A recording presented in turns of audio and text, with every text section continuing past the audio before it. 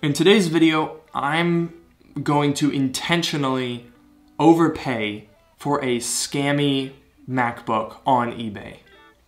It's not gonna be fun.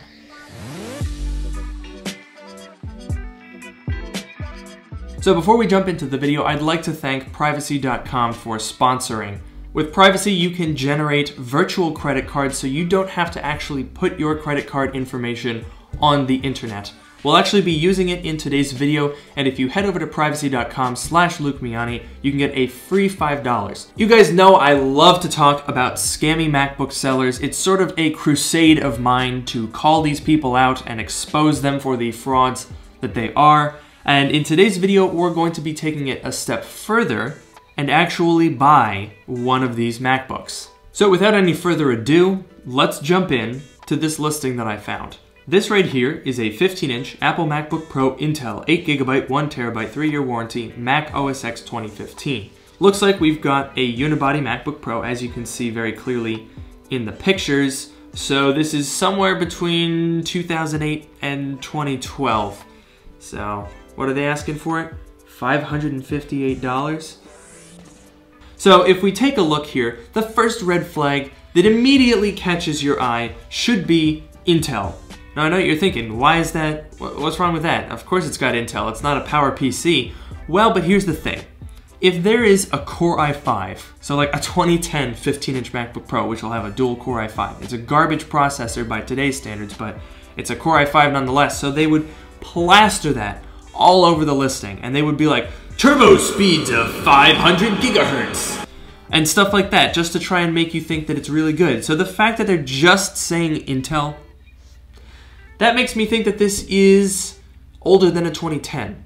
Alright, so the next red flag that should immediately stand out to you is Mac OS X 2015. This is the oldest trick in the book. Shady eBay sellers have been doing this for ages, and basically what it does is it just makes your listing of some old crap show up when you look for like a 2015 MacBook Pro. In fact, let's put that to the test. We'll open up a new tab over here, and I'm just gonna look up MacBook Pro 2015. And there you have it, just straight away, all the way down the list. That's not a 2015, that's not a 2015, that's not either, that's not. So let's go down and read the description and see what exactly we're working with and try to figure out what the actual specs are of this machine. So let's head on down here. All right, well the first thing that stands out to me is earlier model which has been upgraded to current year. That is false advertising, just straight up. A lot of people have commented on the previous videos that I've made talking about these types of sellers and said, well, Luke, you're right, they're overcharging you, but they're not technically doing anything wrong. To that I say no. Here's the definition of false advertising. False advertising is the use of false, misleading, or unproven information to advertise products to consumers. By taking a 7 to 11-year-old MacBook Pro and saying that it is an earlier model which has been upgraded to current year is false and misleading, which makes this false advertising. So at this point, it is time to purchase this MacBook Pro, and that brings me to our old friend, privacy.com/LukeMiani, which you should head over to. Privacy.com is a really cool site. It is completely free to use. You don't have to pay for this at all. They make their money through vendors, not through consumers, so it's totally free. You can go ahead and sign up at privacy.com/LukeMiani, and essentially what this does, and I'll show you right over here, is we're going to create a new card that I can use for this purchase, so I don't have to use my actual credit card information. So let's just call this Scam Oh No. There we go. Save that. That's great. Spend limit. This thing was $500, so let's set the spend limit per... let's set the total. So if anyone gets a hold of this card number, you can't use it, because once it hits 600 bucks, which I'm about to do, that card is useless. So I just hit create card, and there we go. We've got a credit card with a $600 limit, and I've got a credit card number. So all I have to do is click on it, and it's copied to the clipboard, and now I can go ahead and purchase the worst use of $558 that anyone has ever seen in their entire life. Okay, well, the order is placed. I can't believe I just spent $558.90 on what I assume is a 10-year-old MacBook Pro with maybe $70 worth of parts added to it. This was not a good idea for a video. Anyway, okay, so I'm gonna come back once I have this MacBook in hand and we're gonna see just how bad it is.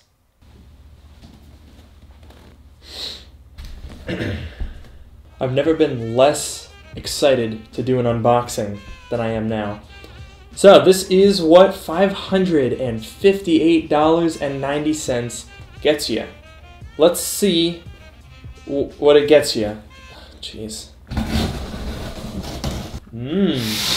The old box within a box.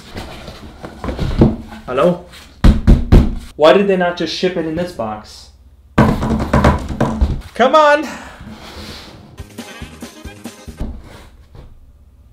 What? That legitimately took several minutes. Okay, so now that we're actually inside of this thing, let's see what we got. Okay, so we got an external DVD drive. Which, wait, why would we have that? This computer has a DVD drive. Okay, that's a little weird. Okay, so then we have our charger extension. And what's this? An external USB drive? Why? That sounds really cheap. None of that was in the listing. Okay, so I will say this. The packaging is pretty decent. I've had things that were packed a lot worse than this. This is one of those sort of inflatable envelope type of things. These are actually super good for packing PCs and laptops and stuff like that. So it is good to see that we at least have some amount of professionalness here, although I'm so confused about this bundle stuff. I don't remember seeing anything about that in the listing, so that's interesting. Alright, so on the packing list here, 15-inch Apple MacBook Pro, Intel, 8GB, 1TB, 3-year warranty, blah, blah, blah, blah, blah. Yep, that's what I bought. The actual MacBook Pro itself. Let's see. Let's get through this bubble wrap. Wait a minute. This doesn't make any sense. This is a Retina. What?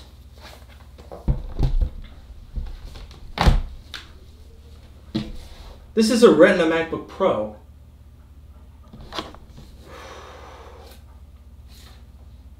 It's a Retina MacBook Pro.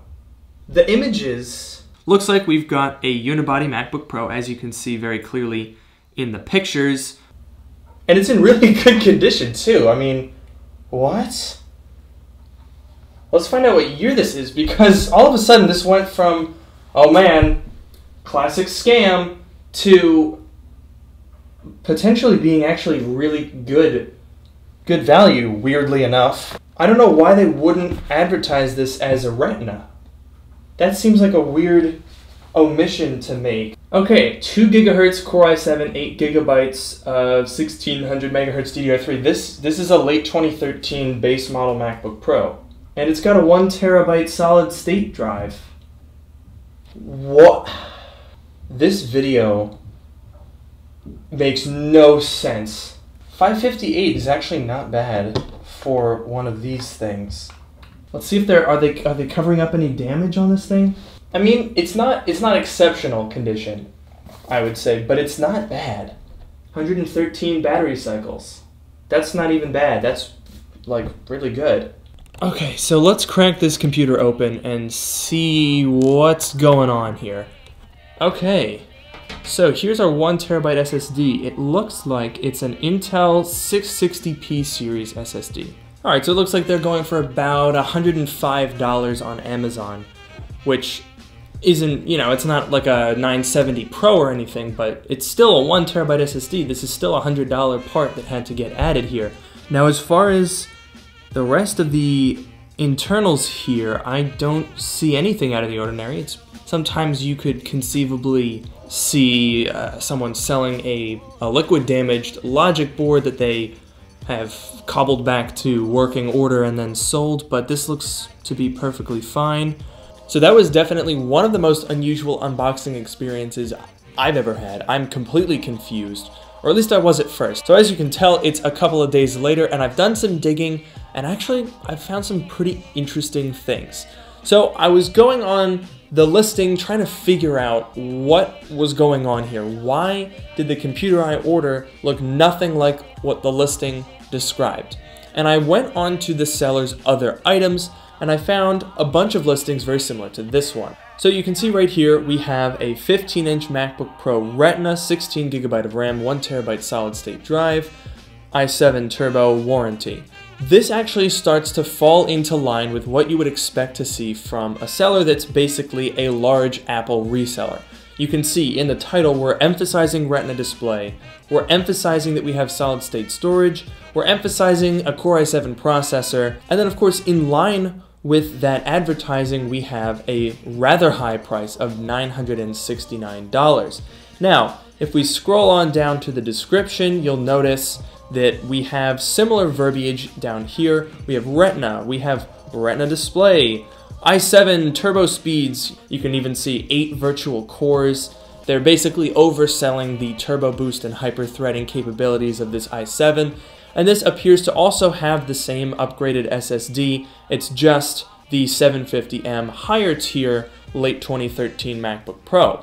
Now, that's great, this is a very decent machine. However, it's a little bit strange that this is almost twice as expensive as what I ordered, and the only real differences are more RAM, a little bit better processor, and the dual graphics. That definitely doesn't explain a $400 price gap. And you'll also notice in the main picture here, this is the same hard drive, external hard drive that came with my computer, and in fact it says down here in the also includes section 500 GB external backup drive, which mine included.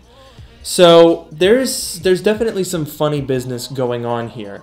So here's my theory, and to back up this theory we need to talk a little bit more about this seller and their history. So Whitman Technologies is the name of the seller that I bought this from, but in the actual box itself I had a business card from the representative, I guess the salesperson who dealt with shipping my computer, that was from Wellicky Group. Now, I've actually talked about them several times in the past when I've taken a look at these shady eBay sellers, and they're a very, very large group. They run a ton of eBay accounts, this one being one of them. So it's a little bit weird that a group that large would mess up my order by including something that's way better. So what I've done is I've devised a test. There's going to be a second part to this video because what I've done, and granted you're going to think I'm an idiot, but I bought another one of these. It's the exact same listing, but what I did was I used a different eBay account and I'm having it mailed to a friend. So my eBay account is not going to be on there, the address is different, and the name that it's shipping to is different. So there's no way to connect these two purchases. They should be completely independent. Now, if this were actually the really good deal of a late 2013 Retina MacBook Pro for $500 with a 1 TB SSD, then that computer should be identical to the one that I bought because, of course, it's the same listing. And then if it isn't... So that's going to do it for today's video. Thank you all so much for watching, and I hope you're as excited to find out what happens with this as I am. As usual, don't forget to like, comment, and subscribe. Please consider following me on Twitter at Miani, and definitely consider joining my subreddit if you have any questions or comments. And with that, I'll see you all in the next video.